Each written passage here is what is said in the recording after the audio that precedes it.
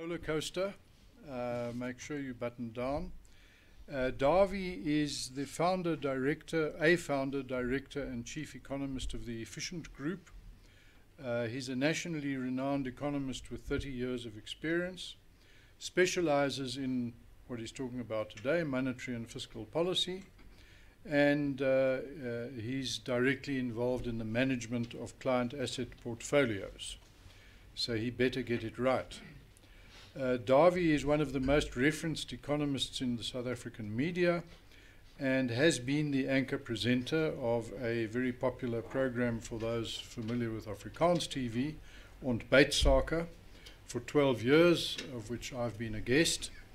And it's for those who are happy with Afrikaans, well worth going to Ontbytsake. Dawie, we look forward to this. The new Tito era, and Dawie is going to talk to us about where we are and where we're going, and I'm looking forward to that, as I'm sure you are. When he's done, Dawie is always willing to take questions. He's not always willing to answer them, though. So, Dawie, over to you. Thank you. Baie dankie, Leon. Thank you very much. It's always nice being at the Free Market Foundation. I'm always a little bit nervous at the Free Market Foundation. I don't know why, really I am. Okay, my talk tonight is actually not going to be about the budget. The budget is sort of going to be the tail end of the talk. I don't really get into the numbers that much anymore. I've got people doing that. Now I'm trying to look at other stuff and some international developments and trying to get a little bit more into politics and so on. But I do have some numbers that I would like to share with you. But before I get to that, maybe just one or two comments. And Leon and I, we've just been talking about the comments about what is the economy and what's included in the economy. And can you remember the markets, that amorphous entity? And for some weird reason, politicians keep on talking about the markets. It's some organism somewhere. It's not. It's just us. That's the market. So you can't. It's just us. What's that difficult to understand about the markets? The second thing, previous talks when I was doing, when I analyzed the state finances as an example, we were looking at the different taxes and so on, and I'm sure you will, and that's the wonderful thing about being an economist. You can keep on changing your mind and you can always learn new things. And I've learned something really important, I think, until I find something more important. But I guess the single biggest invention ever or discovery ever was trade, to trade with one another. That is the biggest economic discovery ever, because when two individuals trade, they both win.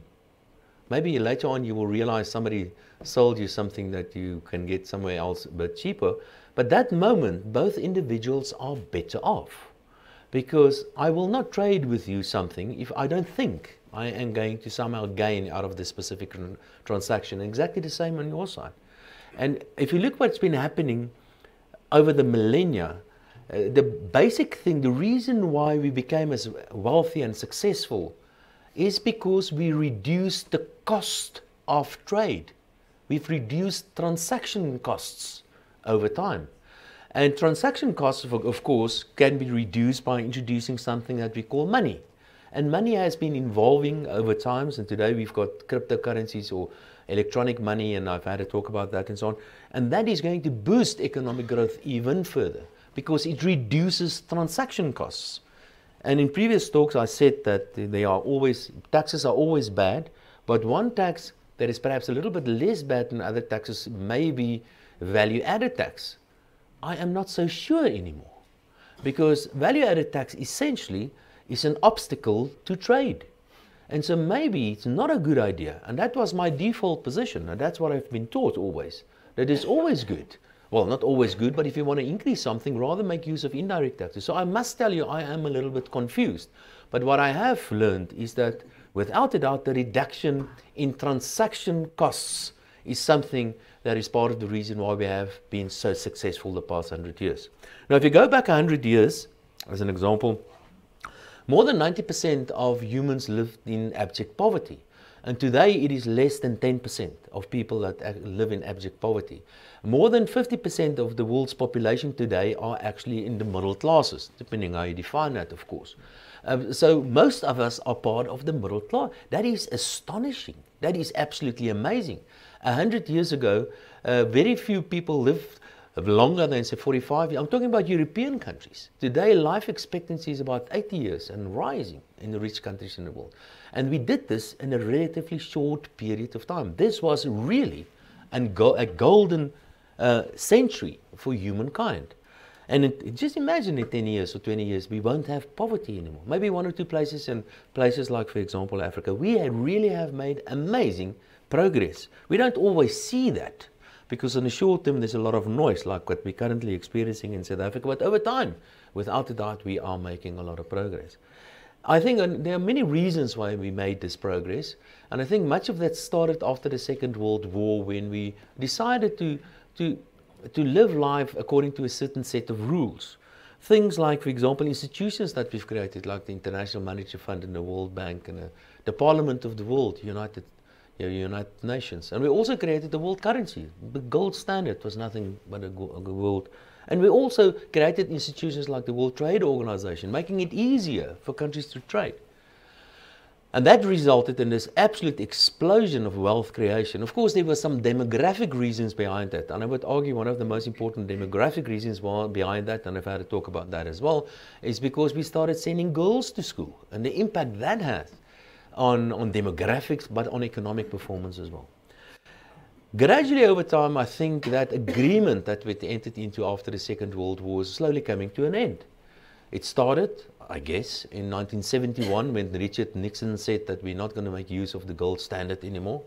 And also maybe just going back to just after the Second World War, we created central banks. There were very few central banks actually. Most central banks are less than 100 years old. There were one or two old ones, but most central banks were created relatively recently. But in 1971, Richard Nixon, we stepped off the gold standard and we moved to another money standard, and that's the dollar standard. And remember, if you make use of somebody else's money, you essentially and indirectly pay them a tax. So it was certainly the golden era for the American economy, and that's part of the reason why the American economy is so big. But gradually over time is that the original idea of individuals being at the center of the universe, that has changed. And today we've got somebody else in the center of the universe. We've got a new Uber class, a new ruling class, and they are the career politicians and the career bureaucrats and the career bankers, central bankers specifically. Because governments have become so big, governments have increased the tax burdens to such an extent, they've been borrowing money to such an extent that the debt burden globally today is the highest it has ever been. Central banks have become immensely powerful. Central banks are responsible just about for everything.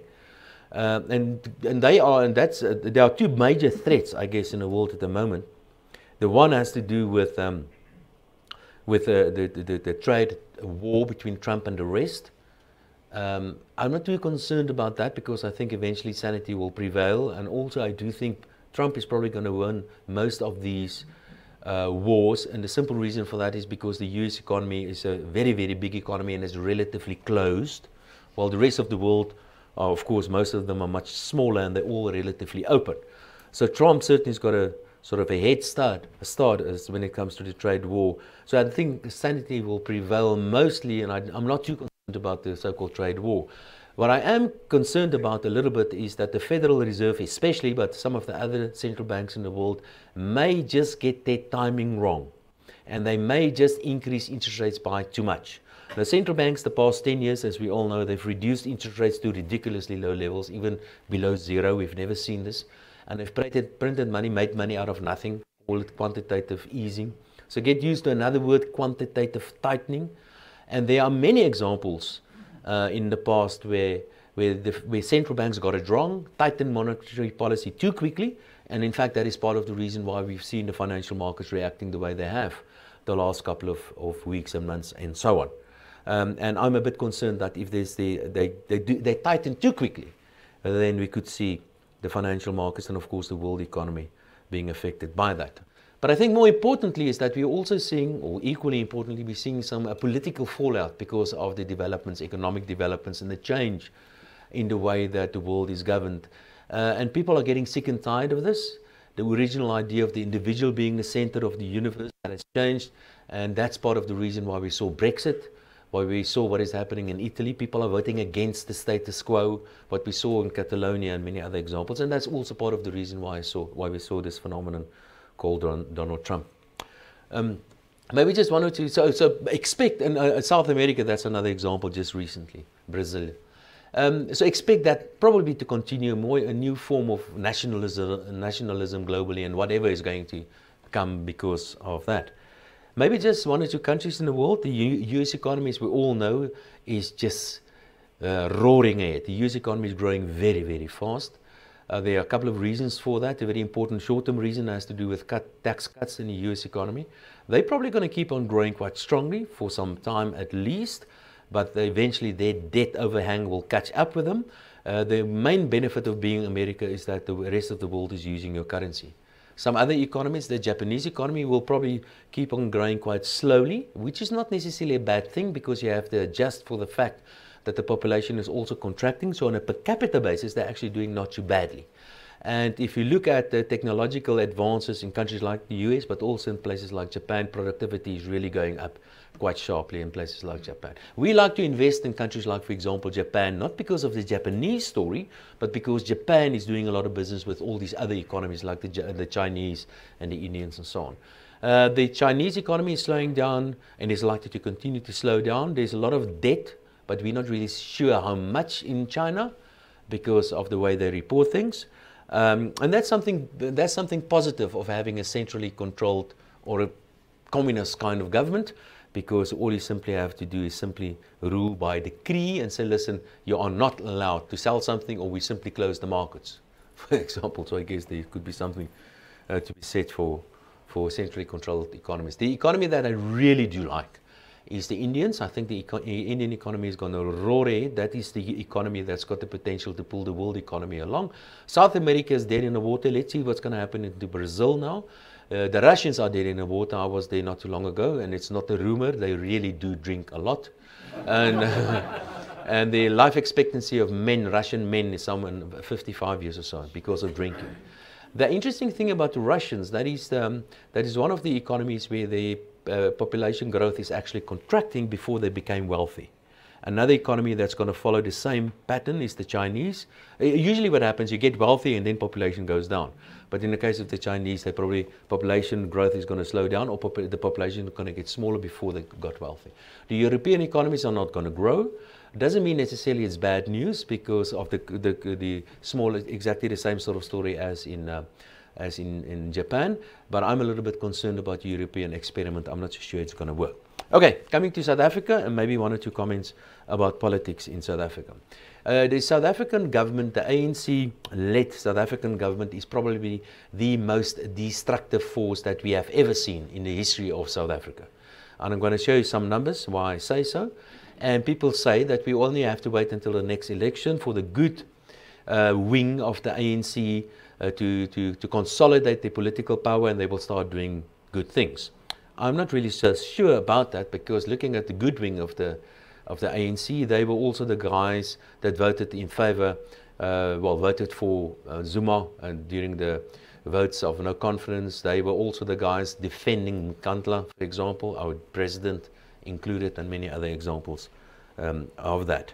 And the reason why they did that, the argument behind this, is that it's better to stay in the ANC to make sure that you consolidate the ANC, and once you've consolidated the ANC, then you can take the next step and start doing the right things for the country. I simply don't buy that. If you are in a responsible position like a political leader or a minister or something, you do your first priority must be to do the right thing for your country and not for your political party. So that is a bit of an issue for me.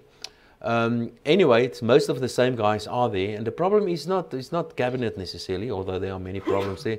The problem is actually all over. It's everywhere, and I cannot think of one single thing in South Africa for which government is responsible for that works well. I cannot think of one single thing. If somebody can help me and tell me of one single thing that works well, tell me about that, please, that the ANC government is responsible for. Don't tell me it's South African Reserve Bank. They work relatively well. They are independent, and still they are, and I think they're doing a fairly good job. Then we all know that one of the major issues, and I'll show you some numbers on that, is that we have civil servants that are hopelessly overpaid, and that the new Minister of Finance, which by the way I think is the best that the ANC can offer, is not necessarily the best, but he certainly is the best that the ANC can offer. He's a bit of a maverick, and I think he's going to turn things around. And I think the biggest advantage of having Tito Mboweni as the new Minister of Finance is that he hasn't got a political history. He's not tainted really. So I think that is the biggest plus there. But he's got the experience of having been the Reserve Bank, the governor at the South African Reserve Bank. I'm not sure if that's a good or bad thing, but at least he knows a lot of people. And I guess that could be a positive there as well. But something that I haven't seen the newspapers writing about this. One of the first things that Cyril Ramaphosa did was to replace the boards of the state-owned enterprises, which of course was the right thing to do. And they replaced the board of Eskom, as an example, with a quite reputable, good board. I'm happy with the board at Eskom. And they did the right thing when there was demands for wage increases soon after they were appointed as members or the new board at Eskom, demands for wage increases. And they said, doing the right thing, they said no, a 0% increase for people working at Eskom, which of course was the right thing because Eskom workers are completely overpaid and all those numbers that you all know better than me probably. And immediately what happened, our new Minister of State-Owned Enterprises, Pravin Gordhan, and I'm sure that was under instructions from the President, simply overruled the new board, and eventually there was an increase of 7.5% wages for Eskom, and plus bonuses, and because the guys burnt down, they destroyed the infrastructure, and we had blackouts and stuff like that. So that is not, I can't see how the new minister or the new presidency is going to tackle the most important issue, and that is to reduce the amounts of money that we spend on the civil service, including things like, for example, Eskom. So I am very concerned about South Africa and what is going to happen in South Africa. There are a couple of things that I think we have to look at things slightly, perhaps a little bit different. As an asset manager, there are two things that are important to me. The one is what sort of returns I'm going to get in an investment. And the other one, of course, is the risk that I'm taking in an investment. My clients always want a lot of returns for the money that I manage for them, but they do not want to take risk. And whenever they want to get better returns, I tell them that it's inevitable, you have to take higher risk as well. And maybe we should look at South Africa slightly differently and say that we all know that we have a lot of risk in South Africa. You all know what those risks are, and that must suggest that there must be a lot of returns somewhere in the economy as well, in the country as well. And I know many business people, and they are hugely successful in the country despite all these risks. And I think they are usually successful because of two reasons. They can identify their risks, and they can manage those risks. So if you can identify, whatever you do, if you can identify the risks in your industry or in your business, and you can manage those risks, it's pretty much a given that you will be making a lot of money. On a medium longer term, I don't know what's going to happen to South Africa. The numbers look absolutely horrible. And what I'm also concerned about is that I have been approached by a number of organizations from the Western Cape, two different organizations from the Western Cape. They want to secede from the rest of South Africa. They want me to do a lot of numbers to see if that is possible. I have been approached by people from KZN. I have been approached from the King of Swaziland to help them. Not, of course, they're not part of South Africa, I realize that, but they want to get less, they want to be less dependent on South Africa. So I'm concerned about this experiment called South Africa that started in 1910, and I am 100% convinced that it is going to survive politically. Okay, that is a bit of a background, and now let's have a look at the budget, or the so-called mini budget. Keep in mind that this is not a budget. This is an opportunity for the Minister of Finance just to report back on what's been happening in the South African economy, and also to report back what's been happening on state finances, on the numbers on state finances. And of course, everybody said, but you can't expect anything to happen because that's not his job. His job to change policy will happen in February. So wait for February and see what the Minister of Finance is going to do then, because that's the platform to change policy. And he's been there only for 2 weeks when he delivered his so-called mini budget speech. So yeah, anyway, he did make a couple of announcements. Maybe there's one comment he announced, 3 items that, if you can remember correctly, that will be 0 rated in future. And that is, of course, just a complete waste of time. because the poor people are not going to benefit from that. Because we've done this previously on paraffin. Was VAT zero rated, and all that happened, the paraffin price simply went up. So that zero rated simply went to the pockets of the retailers. It's going to happen the same with. Anyway, so that was one of those. And everybody cheered him, of course. All right, let's have a look at a couple of the numbers. This is just GDP numbers according to Minister of Finance, and just some numbers that I have over here. And these are all estimates and so on, and let's just go through the numbers. Economic growth for this year is expected to be 0.7% now. My number is about 0.5%. This is a bad number, people. This is a really, really bad number. And next year, they've got 1.7%. And the interesting thing is, when you listen to economic commentators, economists, the World Bank, the International Monetary Fund, it doesn't matter who you listen to. And you look at their estimates for economic growth going forward, it is always up. It's always up. Nobody ever predicts a recession. Only when you're there, then some of them do predict. But nobody will predict that we're going to see a recession next year. It never happens like that. So you can expect that to happen. Even I did that. So, sorry, but anyway, so my number, I don't know what economic growth is going to be, but it seems to me as if the South African economy got stuck in a growth trajectory of about 1% or so. In a good year, we can expect economic growth of maybe 1.5% or so. In a bad year, economic growth of 0.5% or so. That is more or less where we got stuck in. That is our economic growth trajectory. Keep in mind that population growth in South Africa is close to 2%. And simply looking at this number, these sort of numbers, economic growth, it is quite clear that unemployment will go up. And we just saw what happened to unemployment yesterday. And it's very, very clear that we will see an increase in poverty as well. Keep in mind also is that there is some productivity gains as well in the economy. So if the economy grows by 1%, it doesn't mean you're going to employ 1% more people. You're going to employ fewer people because the guys that are employed, they do things better. There's an improvement in productivity. So you need to grow the economy, not at population growth, but at least a percentage higher than population growth in order just to accommodate the new guys that enter the job market. So that is, in my view, the single most important number in this country. Forget about silly things like job creation and investment summits and that sort of nonsense. Grow the economy. That's what you need to go, and all these other things will happen. Inflation numbers, the minister, I expect more or less, I agree with the minister's inflation numbers, 6% or so. It is quite possible that number can get out of hand quite easily, quite quickly. If, for example, there's a downgrade from Moody's, which I expect to happen, if there's a downgrade from Moody's, then we're going to fall out of these indices. That will result in an outflow of capital out of South Africa, a weaker currency, higher bond rates, and so on. And that can filter through. That will filter through to inflation as well. A very important reason why inflation is relatively low in South Africa is there simply isn't demand. So it's very difficult for businesses to pass on cost increases, price increases to the consumer. That is a very important reason. And the moment there's a bit of a demand picking up in the economy, of course, we're going to see much more inflation. But all bad things, it always ends. If you mismanage your economy, it always ends in higher levels of inflation. Now, we have a Reserve Bank that's pretty well managed at the moment, so that's the backstop at the moment, but I'm going to talk a little bit about the Reserve Bank just now. But if the Reserve Bank, if somebody else is put in charge of the South African Reserve Bank, be very, very worried.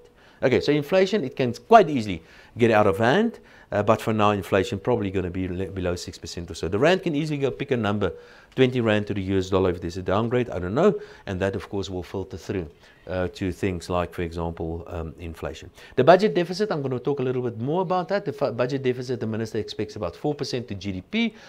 My number is about 4.3%. And remember, the fiscal deficit is a ratio between the difference between state revenue and state expenditure. And of course, there are many different definitions, and relative to the size of the economy. And of course, so it's the deficit and the economy that matters. And the reason why I've got a larger fiscal deficit over here has partly got to do with my expectations of a weaker economic growth over there. Then the debt levels, the minister expects debt levels in the 23-24 at about 60% to GDP. I think the debt is probably going to be a little bit higher this year, and I don't know what it's going to be in that year. I just don't know, and that's part of the reason for this presentation. I'm going to give you some tools to play around with, to make your own calculations to see what's going to happen to debt to GDP. Okay, there are some numbers on some major numbers on the economy. The Reserve Bank, one or two comments about the Reserve Bank. Expect the Reserve Bank to increase interest rates.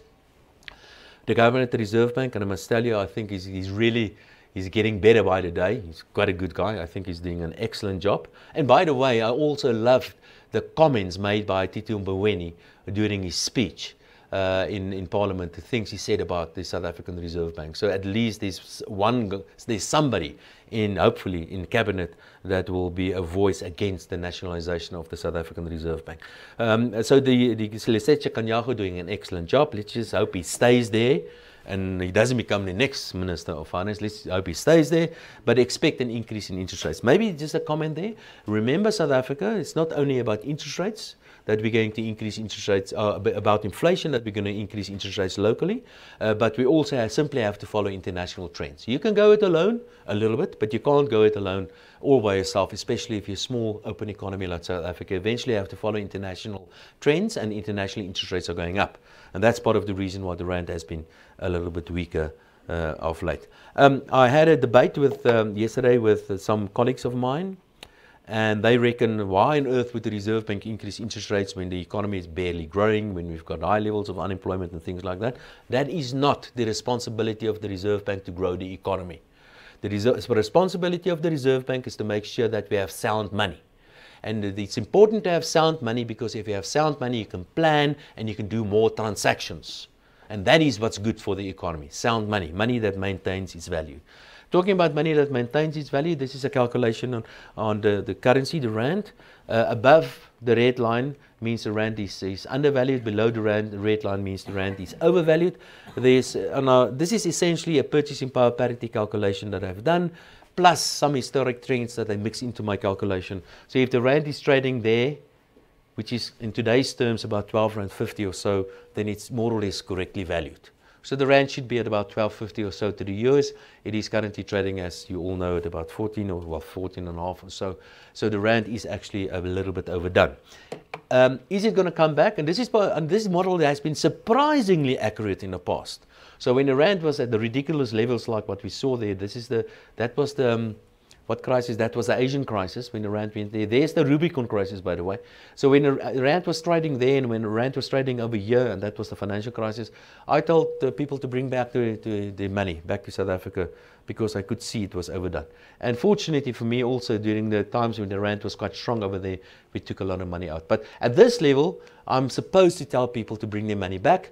I don't do that, because I simply do not have trust in the South African government, and I keep on taking money out. And that's what we do.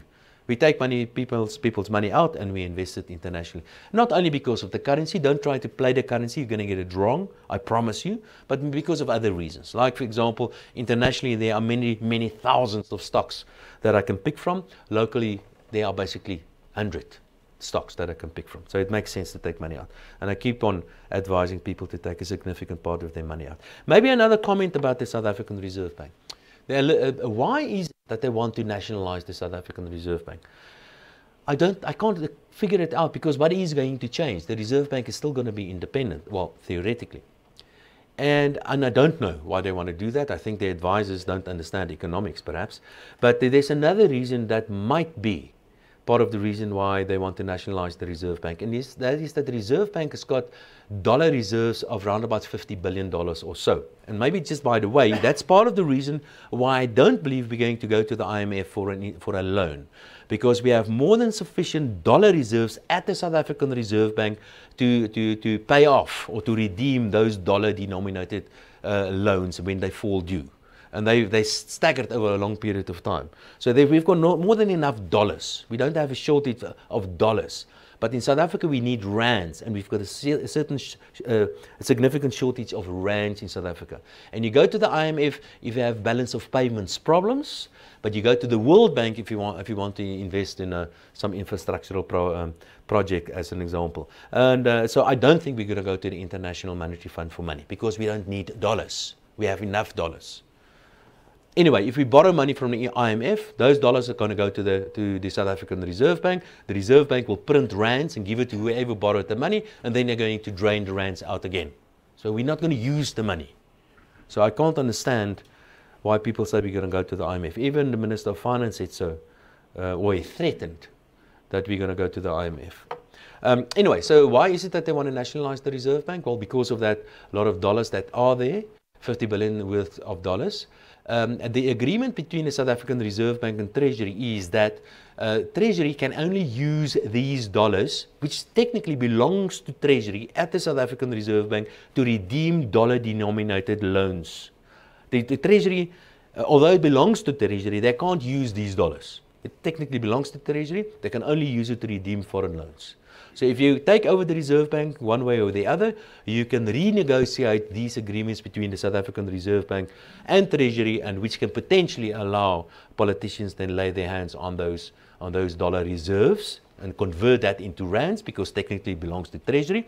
And not only that, there was a lot of revaluation of those dollars because of the depreciation in the currency. So there's a lot of book profit at the South African Reserve Bank. In total, it's an amount of about 450 billion rand that potentially politicians can potentially lay their hands on.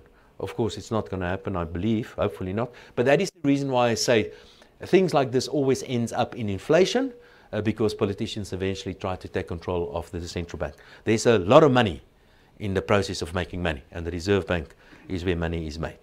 Okay. Some other numbers. The green line in South Africa, this is just a moving average of economic growth. The green line in South Africa, you can see South Africa's economic growth, what's been going on. The green line in South Africa's economic growth. The emerging economies over there, much higher than ours still, significantly higher than ours. And part of the reason for the slowdown, again, those are moving averages, has to do with the slowdown in China that we've seen recently, but also primarily because of regions like, for example, South America, economic growth is going down the drain. Interesting thing, the developed world, the rich world, their economic rate of growth is actually picking up. And of course, the main reason for that has to do with America. The economic growth, as we all know, is red hot. The American economy is just cooking. This is per capita GDP. That is the rich world. And as you can see, their per capita GDP is about 4 or 5 times higher than what we have in South Africa. That is the rich world. And the world, the average for the world, the green line is South Africa, and the red line is the emerging or the developing world. Now, if you zoom in a little bit, in that between South Africa and the emerging world, you can see, because of the scale, you can't see it that properly or that well, but the rest of the world is catching up with South Africa, and very, very fast. If you look at South Africa and compare that to Africa, South Africa's, at the current trajectory, South Africa's per capita GDP will converge with that of the average of sub-Saharan Africa in less than 20 years, probably around about 15 years or so. Then the economic incentive for people in the rest of sub-Saharan Africa to come to South Africa will cease to exist. Because why? Why come to South Africa when you can get the same sort of per capita income somewhere else? So that's a major thing. We're falling behind. There are many reasons why we're falling behind. This is a very important reason why we're falling behind. The average for the emerging economies, what percentage of the economy do they invest? And they invest approximately 23% of the economy relative to GDP. They invest in your economy. Remember, in order to grow an economy, you must postpone consumption. Postponement of consumption, the word for that is savings. So you cannot. If you produce 100 bags of something and you consume all of that, you do not save anything. And if you don't save anything, you do not have seeds to plant next year, in simple terms. So you must postpone consumption. That is called savings. And with savings, you invest in order to create, that's capital creation, in order to create a platform for stronger economic growth going forward.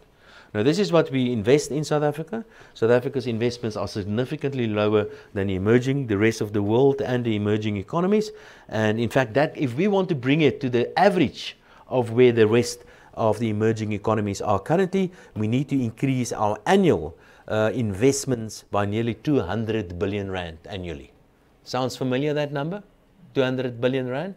So that's what we need to increase that by, just to get on the average where the rest of the emerging economies are. Unemployment, we all know this unemployment number. I'm not going to go through this. This is a national disaster, unemployment. And quite ironically, I don't believe we should try to address unemployment, because politicians confuse keeping people busy with employing people.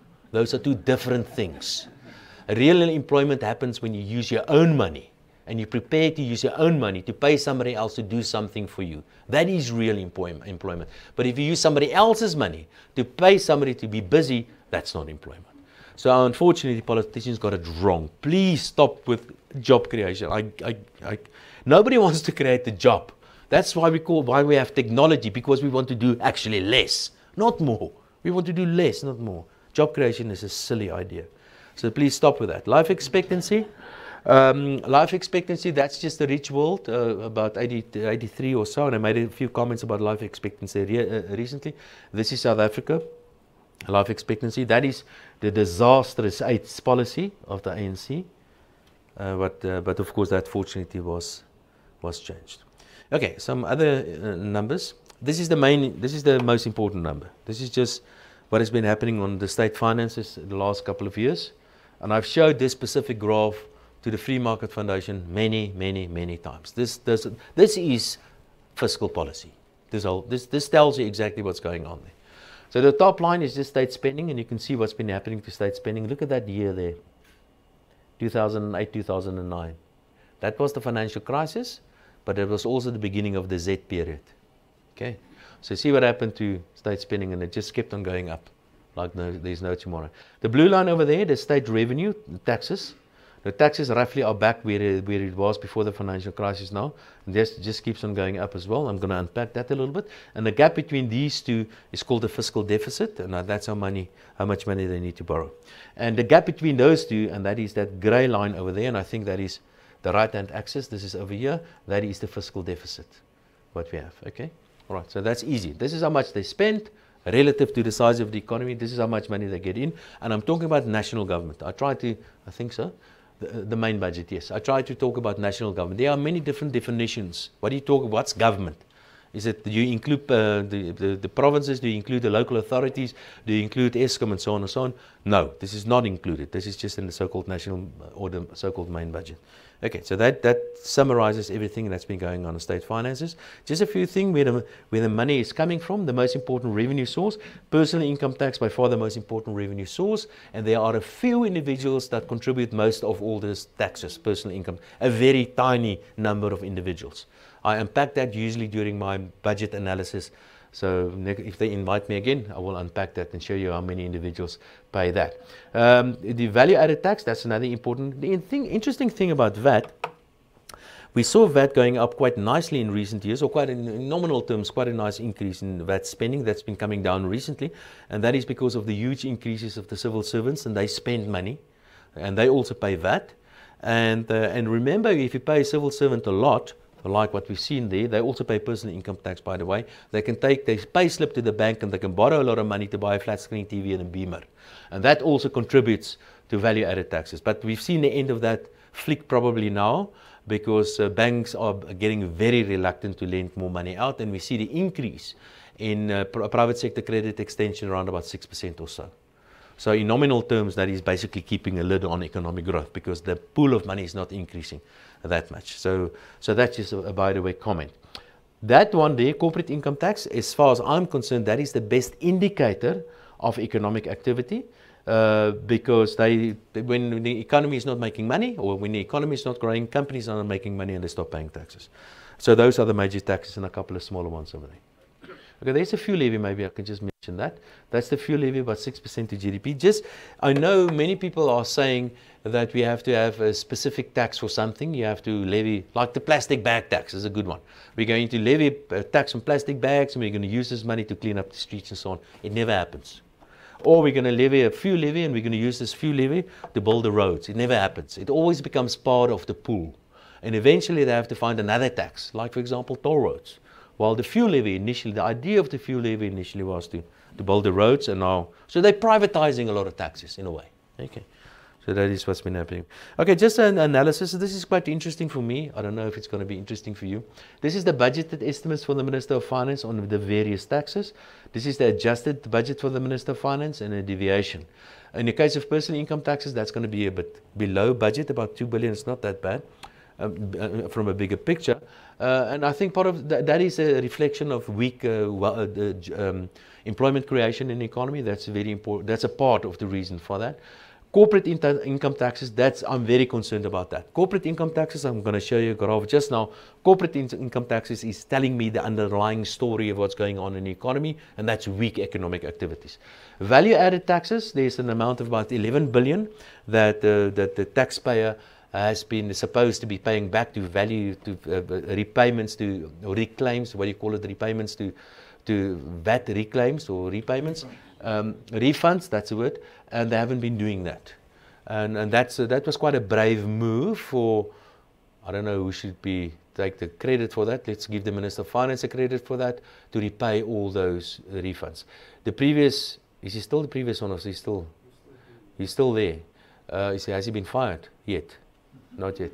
But obviously what they did was to hold back those refunds on VAT, to make it appear as if tax collections are not doing that badly. So that's the main reason for that.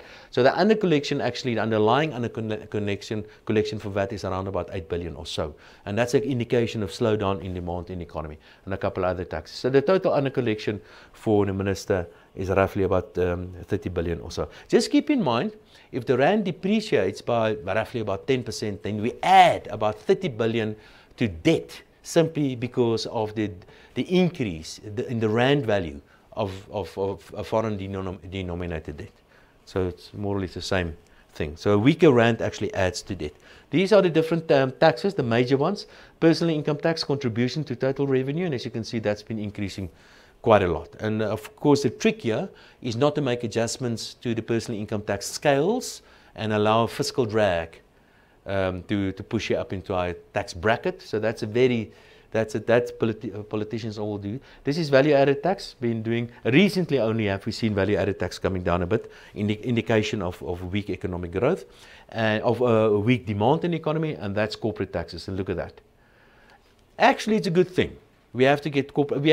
Well, as far as I'm concerned, we can just as well scrap corporate taxes. If other guys can do it, or close to doing it, like the Irish, for example, why can't we do that? Because companies never pay tax anyway. They always shift their tax burden to individuals.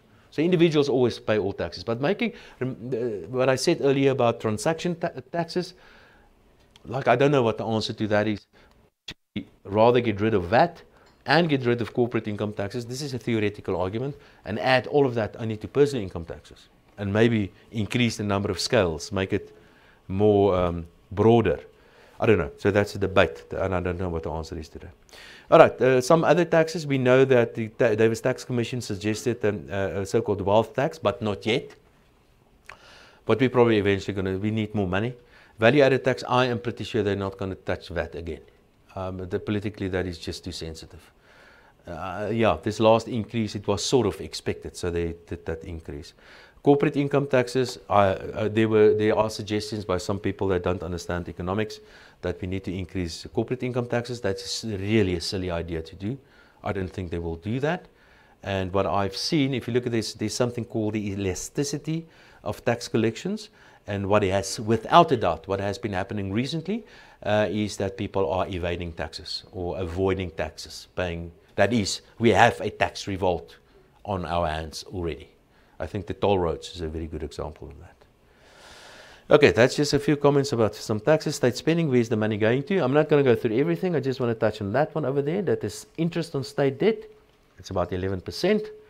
And that is the fastest growing item in the budget of the Minister of Finance. This is health. So interest on debt and health services are basically the same. With the amount of money that we spend on that. It's about 200 billion each or so. Now it's going to increase quite sharply over the next couple of years, and I'm going to show you about that. And just put it in perspective, you know, that 200 billion that we pay on interest on state debt, that is the amount of money that we need in order to be able to implement the national health insurance. We need 200 billion annually. So if we haven't had the debt that we do have currently, we could have used that 200 billion and simply added. And I'm not in favor of the NHI. I'm very much against that. I'm just saying. All right, this graph here, interest, that's on the right-hand scale. That's the red one over there. That is a percentage of total expenditure. And clearly what you can see recently from 2008 and so on. And the reason for that, we've seen a sharp increase in state debt and well, first we saw a reduction, a fall in state debt relative to the economy. So interest of state debt came down, and from 2008, 2009 it increased quite substantially, and over the next couple of years it's going to accelerate quite sharply. And then wages is on a left-hand scale, and the reason for that is, of course, that we've had the increase in spending was primarily on wages and civil servants, and that's been flattish relative to the total expenditure the last couple of years. Okay, that's just on that number. I'm going to skip that one. That's too thick. All right, now this is just debt levels. Debt levels relative to GDP is going to go to 55% of GDP. It is currently, in fact, over 50%, but this is a moving average that I'm working with here. That's why it looks like only 50%. The actual number is 55%, and debt to GDP, according to my calculations, will be going to at least 60%, and it may, in 4 years' time, go to 70% or so, excluding the guarantees of the state-owned enterprises. And the reason for that has to do, of course, with, oh no, that's economic growth. That's the red line over there. And there was a study done by, what's his name, Rogoff. He's one of the economists that did this study. And the conclusion in it was that when state debt relative to GDP reaches roughly 55 to 60%, then that has a significant depressing impact on economic activities. So that's the threshold, more or less, 55, 60% or so, and that's where we are now. So if state debt goes up further, then it will have a significant impact on economic growth going forward as well. To be fair, that is typical Keynesian kind of economics, what you see here. As economic growth slows down, you increase your debt. That is what John Maynard Keynes told us. But of course, you have to do exactly the opposite when the economy starts growing, and we are not very good at that. But the point I'm trying to make, as debt keeps on going up, we're probably going to see a depressing effect on economic growth over time. Now look at this number. Now this is the debt in nominal and rand terms, and the other one, the blue one, is guarantees to the state-owned enterprises, only utilized guarantees. Okay, now the interesting thing is, and I didn't realize this, I had a look. We've always had guarantees. The state always guarantees the state-owned enterprises. And from 1995, state guarantees to, and until 2008 or 2007, around about there, state guarantees to the state-owned enterprises was always about 65 billion. Up and down a little bit, but that's it. There was no real increase, really. But look what happened. That's a blue one, to state guarantees. It simply exploded from 2000, from the Z period. And of course, total state debt as well. So if you add the two together, that one over there and that one over there, then total outstanding debt by the state today is 300 trillion, 3,000 billion rand, which is a lot of money. Okay, I think this is an important graph. We have to show this to everybody. Gross fixed capital formation. This is government, how much government is actually investing in the economy, around about 7-8% or so. The blue one is what the private sector is investing in the economy. There's nonsense about the so-called investment strike that we have. That's not the case. If you're talking about an investment strike, it certainly is government. In this case, what I've done, I use central government and I use the public corporations, the state-owned enterprises as well. So that's my definition for government as a percentage of GDP. Total investment capital formation in South Africa to GDP is about 18% or so. That includes private and government. This is this saving. Remember, it's okay to borrow money. I always tell a joke. If you borrow money to build a new room for the new baby, that is fine. You can do that because capital for capital is fine. But if you borrow money to go to Mauritius to make the baby, that's not good, because for capital, for current is not good. So, and this is what you can do. You can simply see how much politicians are spending on capital and how much they are borrowing. If those two are the same, it's fine. But if they spend more, if they borrow more than what they're actually investing on capital, then they are effectively destroying capital. You are a destroyer of capital, and that's what the state is doing. So stop digging, I guess, is maybe a good starting point. And if you want to stop digging, it means that just spend less on current expenditure, and this ratio will go up. It will look a little bit better. Okay, now this is, don't look at the whole graph. Let me just try to, the important point is the following. So what do we need to do? Currently, state debt relative to GDP is about 55–56% or so. Now, if you want to, and if you don't do anything about that, remember the economy is growing at 1%. We have a fiscal deficit at 4%. Now, that means relative to the economy, state debt, this is a bit rough because there are foreign loans that is affected by exchange rate and stuff like that. But the bottom line is as follows. If the economy is growing at 1%, you have a fiscal deficit of 4% to GDP, then debt to GDP will increase by 3%. And if debt to GDP increases by 3%, that is added to debt, and then the year thereafter, your interest will go up by 0.4% in this example. Say 0.5%, make it round numbers. And if you wait another year, of course now debt is higher by 3.5%, now you've got a higher level, and what's happened if you still have 1% economic growth and fiscal deficit of 3%, you're going to add another 3%, plus now you're going to add 0.6% interest to the higher debt level again. So the thing compounds, adds. So what do you need to do if you want to keep in a current year? If you want to keep state debt relative to GDP constant. Now the word that I like to use for that is consolidate state debt. And politicians keep on telling us, that's what I understand under the word consolidate. It means, in my book, it means things are not getting worse. Okay, that's what it means in my book, in terms of the fiscal policy. So what do you need to cut state spending in the current financial year, just to make sure that state debt relative to GDP stays the same? And the answer is approximately 11.5% in nominal terms.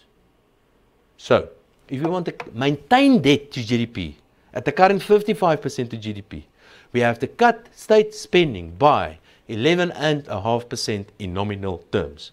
Now, politically, that is nearly impossible. But if we wait a little bit, the year thereafter, it's going to be more.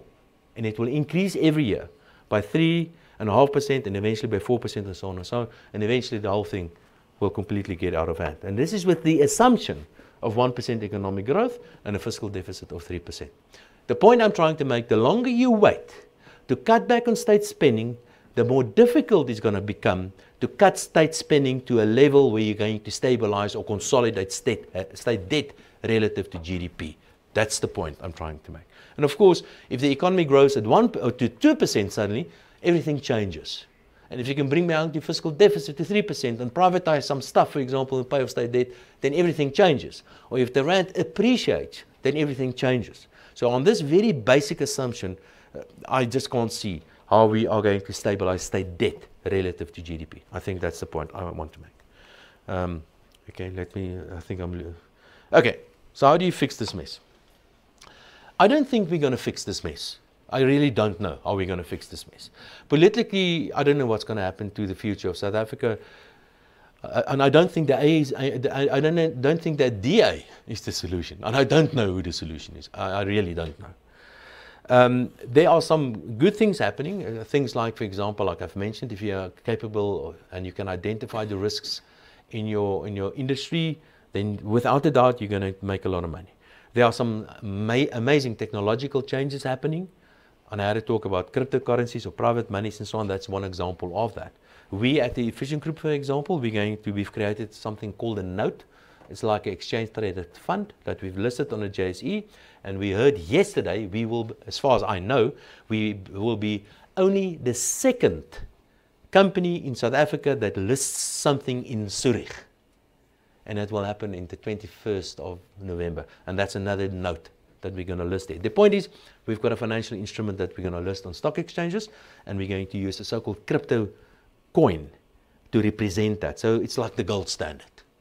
It's the gold standard. So those are exciting stuff that is happening. But if I were to advise the president on what to do, I would advise him I can remember when I was in my early 20s, I didn't like myself. And that is one important lesson when I get the opportunity to speak to kids, especially. The most important thing to do is that you have to like yourself. With that, I don't mean think you're the best, and that's not what I mean. But you're going to live with yourself for a very long time. So, and if you don't like yourself, it's going to be it's not going to be nice. So, like yourself. That's a very important thing to do. And I can remember a way to get out of depression, or a way of get a feeling of I can actually achieve something, is to complete something. And what I did as a young man is to read a book, because you get this feeling I've achieved something. I started the book and I've completed the book. It's not difficult, and you feel good because you've completed something. Now, my advice to the president is just do something, and just do something well. Really anything, just do something well. And I think something that we all will agree on, that he can tackle, which is possible to do, and we all, I'm absolutely convinced, will support him 100%, is to fix something and do something well, is to fix our traffic. Just fix it. There's nothing to do with the economy. It's the so-called broken window kind of approach. Just fix the traffic. I'm sure we can fix the traffic. And say in a year's time we're going to halve the deaths on the roads. Fix the traffic. That's an easy thing to do. We should be able to do that. And of course, start where it really matters. And it starts with the local authorities. It doesn't matter to have a high-poly international investment conference. What is important to make sure that where it really matters, where those small moms and pop shops are, that they can make a success. They must have electricity. They must have infrastructure. They must have all these sort of things. And that means the local authorities must be fixed. That must be your priority number one. Of course, there are many other things like education and so on. But in the short term, that's what you must do. And of course, fix the state-owned enterprises. Close South African Airways down. Don't overrule the boards if they do what they're supposed to be doing. And if we can do these things, just get something right and just fix something, I am sure that we might be able to turn things around. But as things stand at the moment, I am very concerned about the future for South Africa. And what I'm particularly concerned about is that I can sense this tension building up, the social and political tension building up in South Africa, and how people don't listen to each other anymore, but how we scream at each other, and how we're pointing fingers at each other.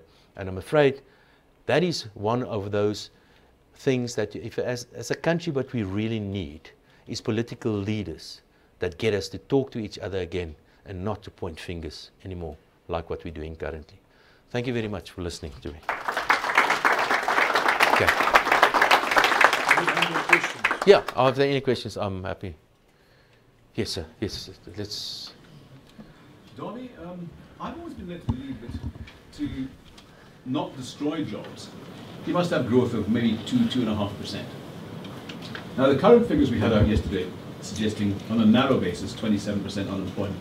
Yeah. And yet we've been deep in either recession territory for a while, or significantly lower than 2–2.5% growth. What I'm asking you is this: when you alluded to it, when you said government's kind of just keeping people busy rather than giving themselves jobs, is the difference between what should be destroying jobs, even from these very, very elevated levels, things like the extended public works program, for example? Is that a good thing? Is that the question? Yeah. Yeah. I think it's and that's what politicians don't understand. We have to understand that this wonderful, this amazing thing that we call the economy is a thing. It's a process. It's a process, and all sort of things happen continuously.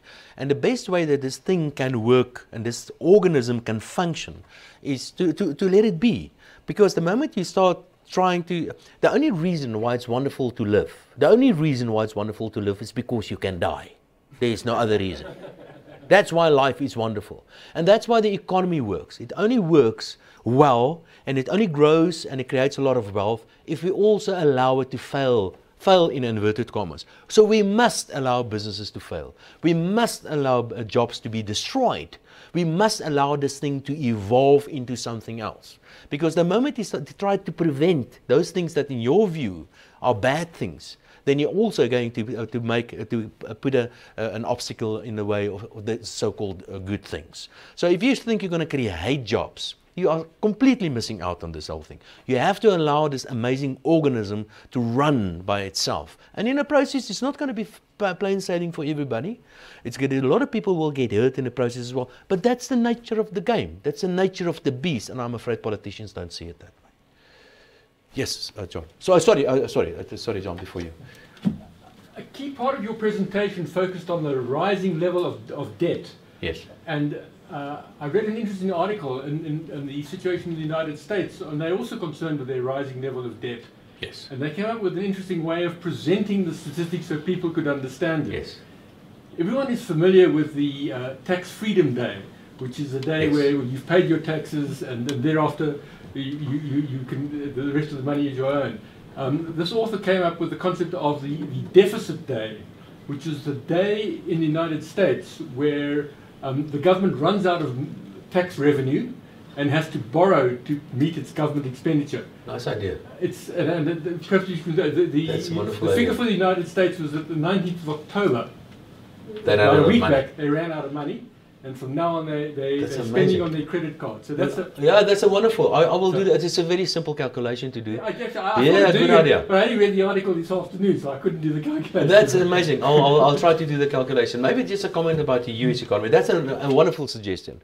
So calculate for until what time of the year do they actually spend tax money, and thereafter they start spending borrowed money. Like spending your groceries on, Yeah. on your house bond. Yes, yeah. Or going to Mauritius thing. Yeah. But just a comment about the US economy. Remember, the Americans are really different. And they are different because they've got the world's currency.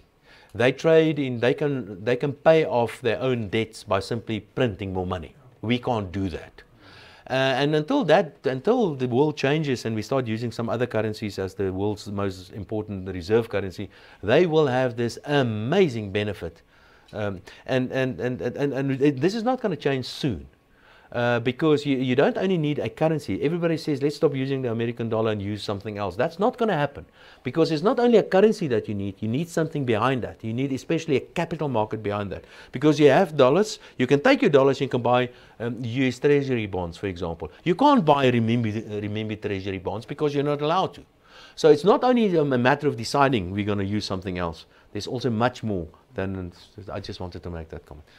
John.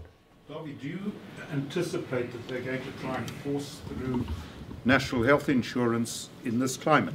No, I believe not anymore. I think Aaron Motsoenene, he would have tried to do that because he's not concerned about where the money comes from. But I really do think that the new Minister of Finance is at least going to sort of be a bit of a drag on this. I don't think it's going to happen. We just do not have the... I really do think Tito is probably the best choice that it could have been. No, I don't think it's going to happen. Not soon. But there's no money. There's one way of doing it, is simply forcing the private sector to participate in that, which is nothing but a tax. But not in a current, as I understand, the plans that they have for the NHI, it simply will not be implemented. Yes, sir. Dawie, when you're looking at the state guarantees, I was in the Ministry of Finance in 1995, Yes. and we kept strict control over guarantees. How much of the guarantees that you're talking about on your graph are already, in inverted commas, financed by banks where they've covered losses that they haven't called on the state? Because I'm very concerned that we could have a big balloon of massive losses that are funded by banks purely on the basis of government guarantees. And I'm not sure that Yes. debt, which is really accumulated losses, Yes. has been brought into account in your graph of... No, it's not included. So Well, what you're saying is a non-guaranteed debt. Well, no, what it is, it's a loss that has been guaranteed by government, but not called upon by government to stomp up the money. My suspicion is I'm not too concerned about that. And the reason why I'm not too concerned about that is because of how conservative our banks are. And You're missing the point. Is it? Am I? Because if the banks call up the money, it's a way of hiding state-owned enterprise losses. Okay. You don't bring them into account in the Ministry of Finance. Oh, I see. So you lost all this money and you've covered it up because I wrote a guarantee. Oh, yes. And the financial market is accepting it. Well, we've got X amount of guarantees. Yeah. I've said, well, that is what's funding the losses, because if you didn't have the guarantee, the banks would never have funded the losses. Yes. So we would have then had action much quicker. Yes. So we've got a system that allows, because the banks allow the borrowing for losses, which you wouldn't do to any private enterprise. You allow the losses to be covered by guarantee, but you haven't called the guarantee out. Yes. So you've got a sort of, like it's a contingent liability, but it isn't a contingent liability. It's an actual debt that's owed to the banks? Yeah, I don't know what the answer is. The biggest one, of course, is Eskom, and I will go and have a look at that. And that I think that information should be ready. Leon, do you want to add to that? Yes, I didn't want to look around and see whether just because it's rude, but if I can just add to that, the US subprime crisis arose because there were so-called implicit guarantees. In other words, the government would fund the debts of Freddie and Fannie and Ginny and others. Now, in South Africa, we assume that a government guarantee is an explicit guarantee. And I want to know from you and others here, why is that? Surely every single state-owned enterprise, if we were the board of a bank and a state-owned enterprise in Nexa or somebody wants to borrow from us, we would assume the government is backing it. So in other words, aren't all state enterprises, local government in all its forms, and state enterprises, in fact guaranteed by the government for all their debt, Yes. whether explicit or implicit? Yes. Now that to me is the massive understatement Yes. of government exposure. Yes, and one way of fixing that is to allow one of these major state-owned enterprises to really go bankrupt and let a lot of people burn, Yes. so they can learn a lesson. Yes, I agree with you. So you don't have to have a state guarantee to have a state guarantee. It's sort of implied. Implied. For Yes. every state, And look, every organ of state is presumed to have a state But that's, guarantee. it's easy for us to say that, but imagine that you actually enforce this on the VBS bank. Yeah. Now, because there is a state guarantee. The Reserve Bank guarantees that to 100,000 for individuals, but that essentially is a state guarantee. So imagine a lot of grannies losing their money. That's going to be tough, even for a free marketeer like you, Leon. Good. Yes, sir. ABSA is currently offering 13% on a fixed deposit. Who? ABSA Bank. Yes. Do they have a different view of the future, or how can they offer What is the period for that? more than you can borrow? Sorry? What is the period for that? 1 year. 5 years. Okay, I don't really know, but there's just a comment that I want to make about there's a difference between lending, making a deposit at the bank and lending money to a bank. And quite often people say that, listen, I can get so much from ABSA, which is true, but you have to differentiate between whether it's a deposit or a loan to the bank. Because they stand in, if the bank should, and I'm not suggesting anything about ABSA, but if the bank should go under, then the depositors stand in front of the queue before the lenders to the bank. Yeah, but my question So is, that's where there's a price, there's a difference in that as well. But how they got that, I don't know. I mean, do they expect then interest rates to go up?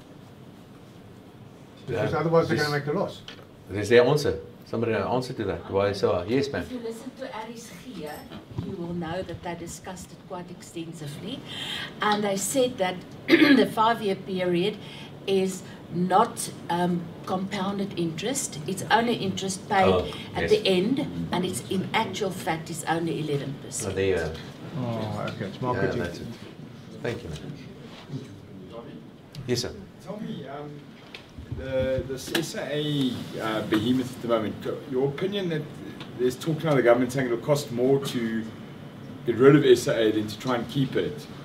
Is that an underfunded pension schemes, or where's this hidden cost? Like the figure I sort of heard was 60 billion to shut SAA down. Yes, that's politics speak. I think you ask how much it's going to cost to close it down. If SAA is bankrupt and Well, owes this it much doesn't money, need to cost us anything. Us, the taxpayer. No, I mean the except for the process. guaranteed part. But it doesn't need to cost us anything. We simply close it down and the creditors must take the knock. But if you want to stand in for a guaranteed part, I don't know what the guaranteed part is. I guess about 20, is it 11 billion only? So that's the loss, not 60 Again, billion. this is the question of, is it implicit? Yeah, exactly. In other words, would the government really not pay Citibank? For instance. Right. So it depends on how much of this debt you're going to repay. The guaranteed part, if somebody says it's 11 billion, that you will have to repay, but the rest, I don't know. And the big one is the aeroplane leases. Too, but that's foreign. That's the huge debt. But again, people are assuming that it's implicitly guaranteed by the government, and that's the 50 billion or something. What the minister said, yes. It's also guaranteed by the asset itself. Yeah, No, they can it's not an asset, it's a lease. But the lender would have a No, the lender doesn't want the plane. It can't be let. No, these are valueless aeroplanes, essentially. Yes. And just going back to that interest rate that ABSA offering, VBS apparently have got an even better interest rate. They had a what? For their fixed deposit. Now, if you put money in VBS now, I think they're offering 20%. You have to be able to identify your risks. Yes, yes, Ian. You said you couldn't believe that there would be an ongoing attempt to nationalise the Reserve Bank. No, I think there will be at least a bit of a voice arguing against that. That's Tito, yes. Why I think it will happen is that I was part of a team asked to say what would it cost to fulfil all the promises, the election promises that were made by various political groupings.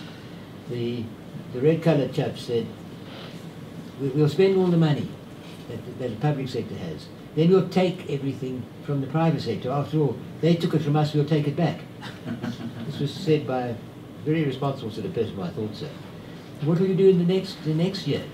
Oh, we'll go to Reserve Bank. They print money, don't they? Now, it is because of that belief, and you laugh at it, but it's widespread, and amongst the most educated of people, it's assumed. All you have to do is ask, and and go around the back door and they'll print as much as you need. Yeah. That is something where I would suggest you missed your vocation. Should be there teaching basically economics rather than practicing it.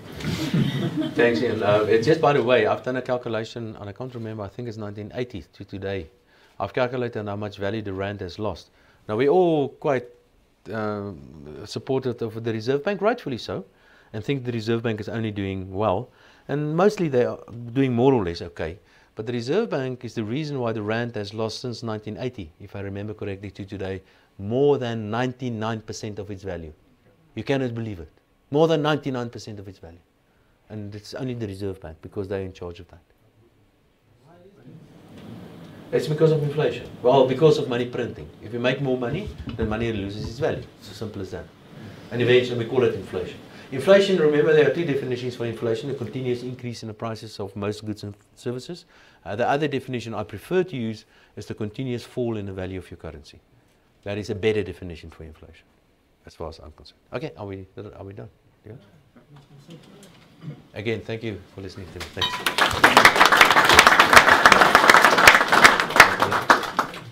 Thanks. Well, Dawie's not disappointed, I shouldn't think. Us, he's entertained and edified. And thanks again for Dawie. He's always a popular visitor at the Free Market Foundation. He did say that if we invite him back, he'll say something else. I can't remember what it was, but we'll invite him to say whatever it was. So thanks for your attendance, and thanks again to Dawie for another tour de force. Great analysis, informative, erudite, educational, and I agreed with pretty much everything he said, which means that objectively he was right.